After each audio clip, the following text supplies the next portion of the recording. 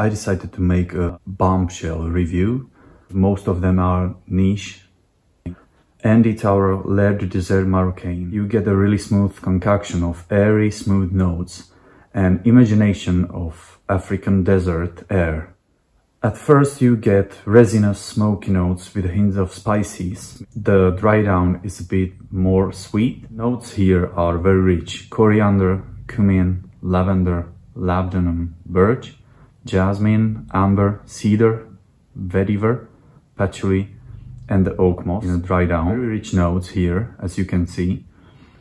It's definitely not linear fragrance. That's what I love about this fragrance. The notes are still floating here, evolving here, going from one corner to another. It's very appropriate for special occasions, I think. So if you want to cheer up your day and be surrounded for the whole day by the high quality standard, it's something that you would appreciate a lot. So the first one is Tower L'air du désert Marocain.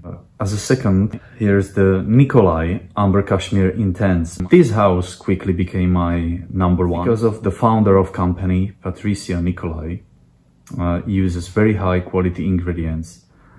I've tried almost all from currently available Nicolai perfumes. There is no single one which is not at least very good. Most of them are top-notch or masterpieces.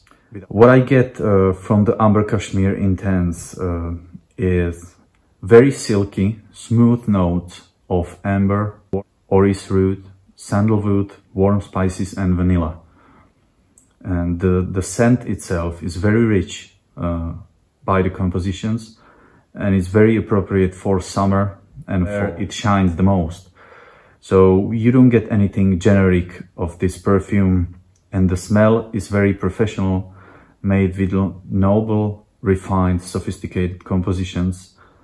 And the Ambre Cashmere Intense is mainly appropriate for special occasions. So that's why the Ambre Cashmere Intense, I've decided to buy it, and it's absolutely something that to me is a result of the professional perfume, and it quickly became number one to me, along with Andy Tower. No harsh notes, the high quality ingredients, everything is there and it's unique, and I haven't smelled anything before. Even the amber perfumes, I haven't smelled the single one perfume that is similar to this one. So Ambre Cashmere, it's something really unique.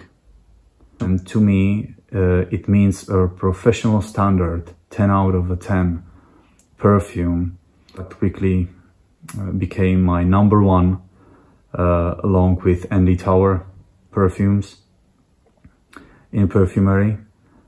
And basically Nicolai perfumes are, to me, they're much more interesting somehow than the few of the couple of mals or less exclusive, and they don't repeat the perfume cliche as you can smell in the other niche companies. What I like about Patricia Nicolai and Nicolai is she doesn't follow the trends, and she's going on her own journey with a high quality standard. That's Ambre Cashmere Intense. Is Incense Rose by Andy Tower.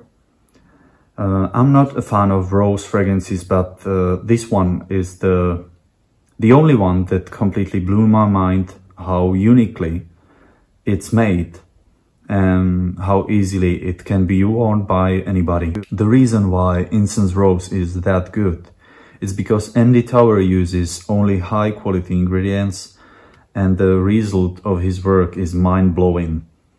The first impression you get here, it's the lightness of the connection of the lightness of the incense and pepper notes with the rose vibe blended together.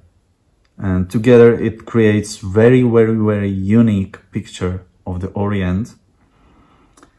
And Andy Tauer's skill, it's simply amazing. He quickly became #1 along with Parfums de Nicolai of niche perfumery to me. That's the Incense Rose, Andy Tauer, the Oriental perfume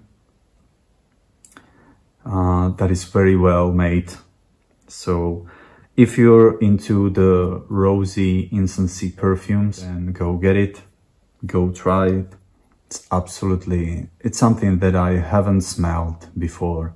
The new edition 2023 in Nicolai collection. The main notes here are very rich, as in every Nicolai perfume. Dominating note here is cardamom and the coffee.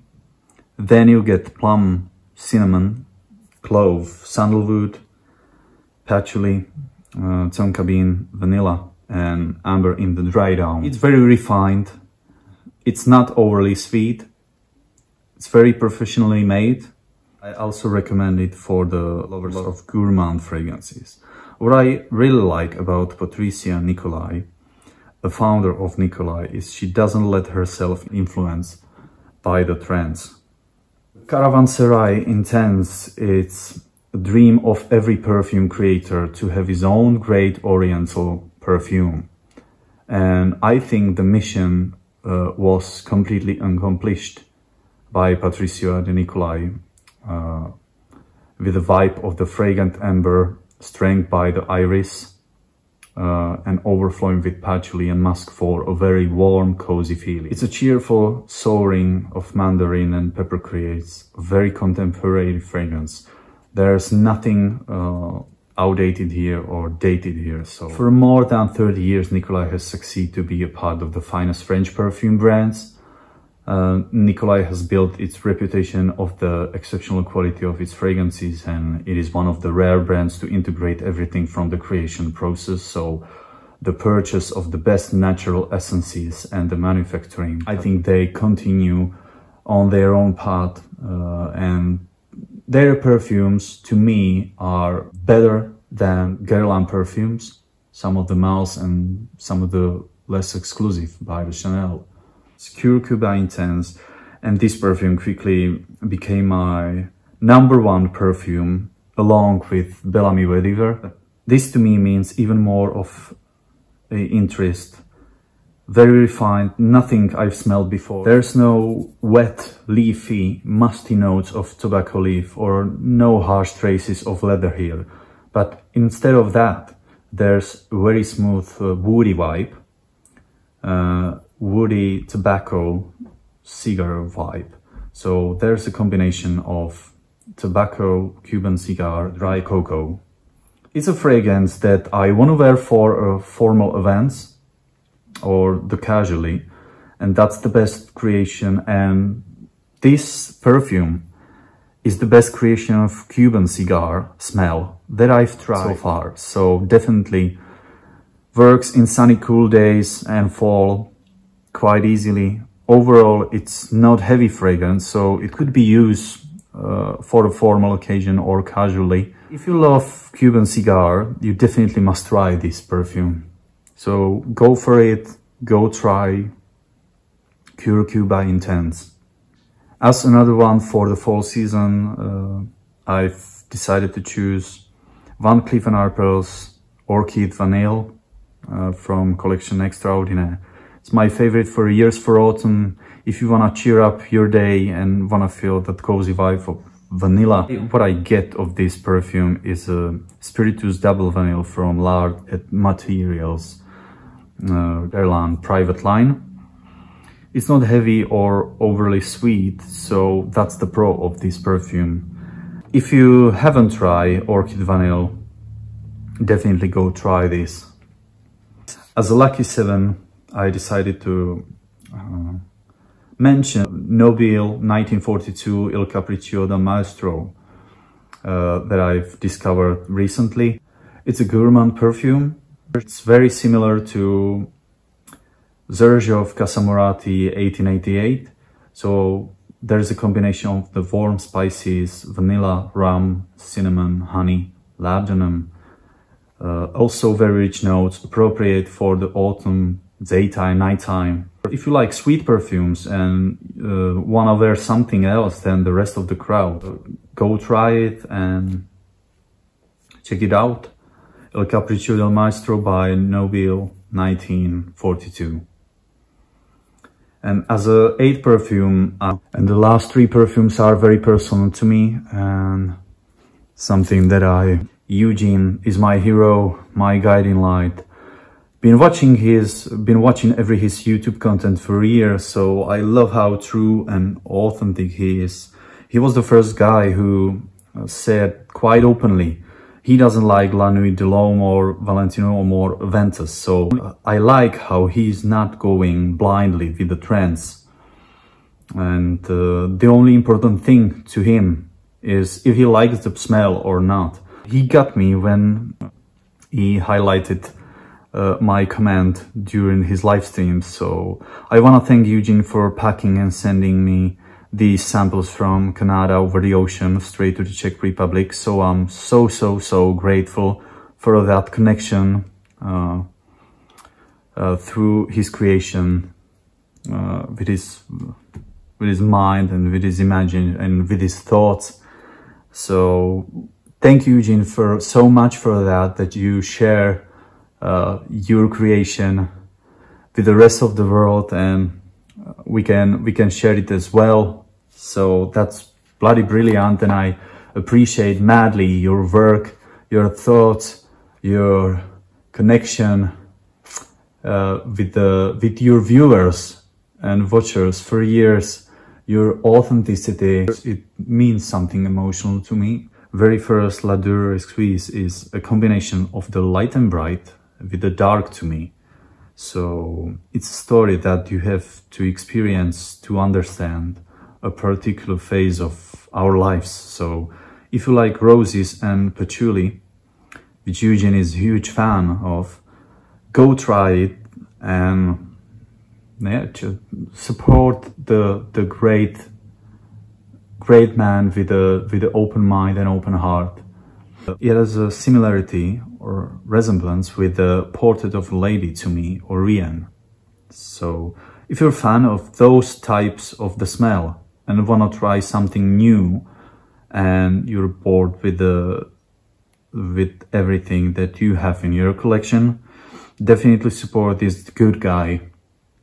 So as a second one from Les Abstraits, Belle Ame creation, and it's an iris-based fragrance, refined, more balanced iris itself, and to me there's no single one iris perfume on the market that I can compare with. So if you are a snob preferring Frédéric Malle's or type of the Frédéric Malle iris fragrances, I highly recommend you to try this, definitely. And as a third one and the last one from this Les Abstraits line is the Cendres. I didn't expect it. It will become a winner of all of these 3 perfumes because I'm mostly into powdery iris oriented scents. But this is a winner, complete winner. Very nice green freshness here, uplifting your mood.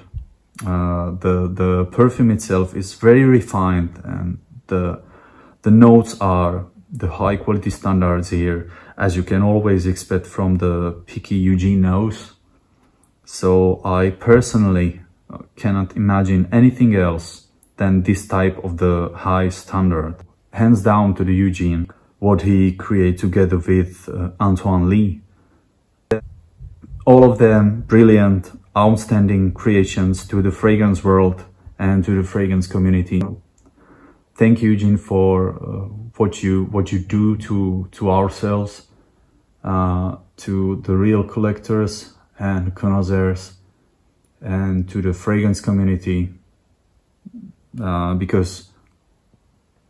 And thank you all for watching these, and wear something with a high standard only.